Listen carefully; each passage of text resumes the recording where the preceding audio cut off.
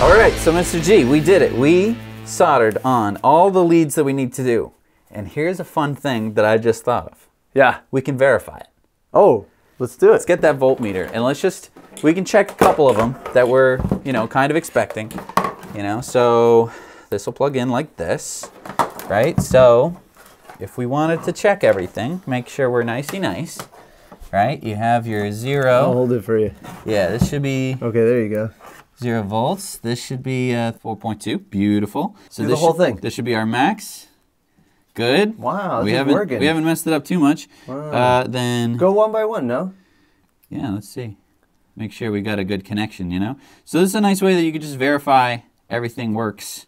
And this is what the BMS is doing just constantly, is it's monitoring the voltage of each of these, and that lets it know, because it can basically compare it to the one next to it as it adds up, and that lets it know if one of these is too low, too high, and it adjusts the current accordingly. All right, cool. So we got everything soldered on here. So now I just take this and I plug it in, and then we're charging, right? No.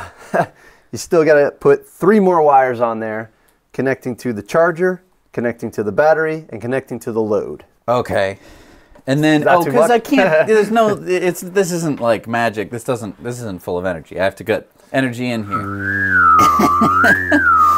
All right. No, we still have to connect to the charger, and we still have to connect to the load, but we're going to go on the negative side through the BMS because it's going to limit the top and the bottom, and it's also going to limit the amount of current draw. So it's going to be in charge of charging. That's why we're not connecting anything directly to the battery. It's always going through this. Right. We need to manage it. Right. It's about balance. So the battery's like, I'm not taking any charge unless you talk to my BMS. Yeah, talk to my guy. Yeah.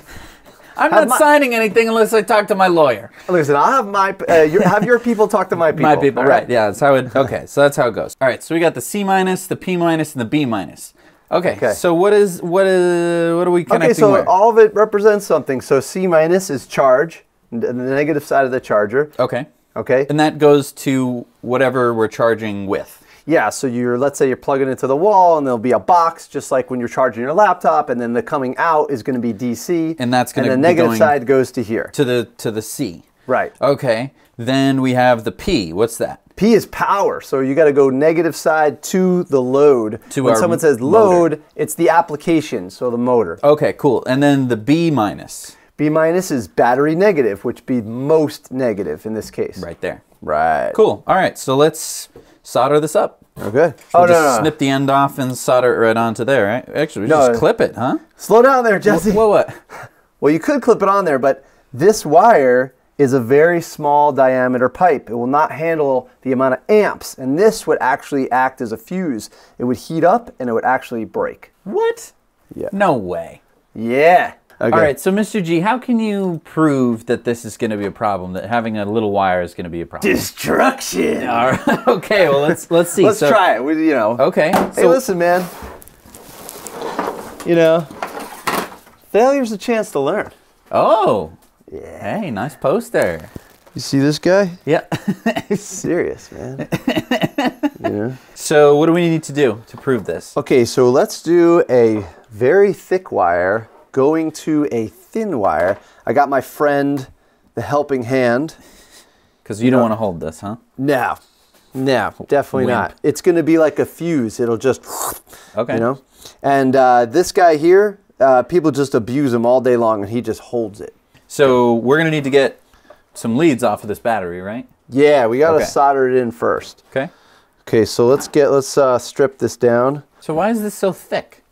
So for more electrons, you need a larger diameter wire. Okay. The analogy I would use is it's like, imagine I'm from Jersey, so everybody lines up to get to the Lincoln Tunnel, and you got all these people, but basically they're like electrons, and when they funnel in, everyone in their cars cursing the bridge. They're like, this traffic. They're getting hot. They're getting upset. They're getting mad. And the same thing with electrons. When you force electrons through a small diameter tube, they're going to get mad. So this is the Lincoln Tunnel. This is the Lincoln Tunnel. Oh, okay, gotcha. Yeah.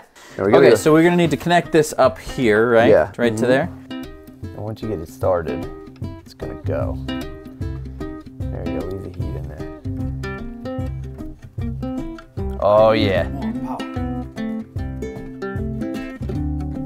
It's coming through now. Now you're talking. Add. And leave the heat for a second. Okay, then stop adding. Just let it. And I don't know, you're good, probably. A little more. Yeah. So we're just gonna add a bit of strain relief so that way we don't pull this cord off accidentally. All right, so now we're gonna do a red cable, huh? Oh yeah, I got it. Very nice. All right, so Mr. G, we have a positive terminal and we have a negative terminal. This is starting to look like a battery. So what are we gonna do here? We have this thin wire. So you're saying that basically I can't use thin wire to hook up the battery. And you're gonna prove to me why using this? Yeah, so what I'm showing is that these larger wires will be unaffected, but the small wire will probably burn up like a fuse. Okay, so let's, we're gonna see how that works. Okay, ready? 3, 2, 1. Whoa! Whoa! What happened? Where'd the end of the wire go? It's gone! Wait a minute. Dude, it vaporized the wire! All right, pull off the end here. What the? There used to be a whole thing. Oh my gosh, I found it. Look at these little molten globs. We should have been wearing gloves. I'm doing the whole wire. Yeah. All right, you guys ready? Whoa. It's green. Look. Whoa, it's gone. Yeah. Whoa, did you see that? Yeah. The little molten guy. Whoa. It's too funny. Oh my gosh. All right, great. And look at all this damage that we did, even to this wire. I mean, so you can see a little bit of aluminum still stuck on the end there. So we definitely can't like take the power out of this battery using wires that small.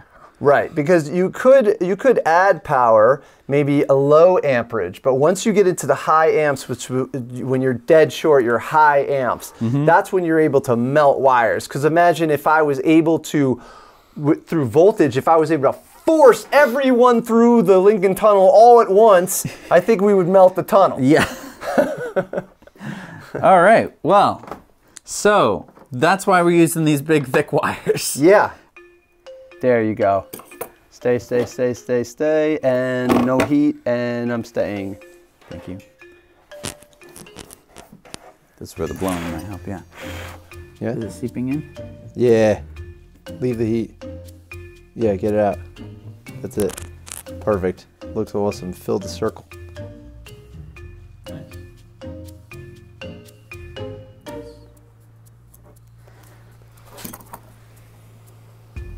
All right, so we're just wrapping this up with some electrical tape to make sure that we're not going to accidentally short out the battery, because that would be pretty bad. So just a little bit goes a long way, you know. There, snip it. All right, so. Beautiful. Now we have our battery pack. We've covered the terminals, so everything is nice and everything's nice and safe, tucked away behind this electrical tape. Are we ready to hook up our BMS?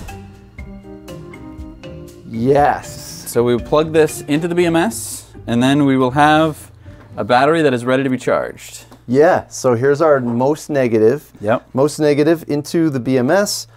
Then our charger leg, call it a leg.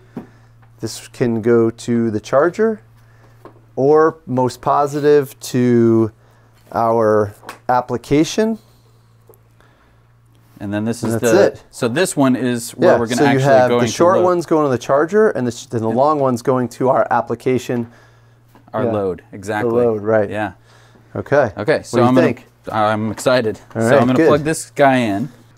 You know who to blame. Ooh, what was that? That was just the plastic. Oh.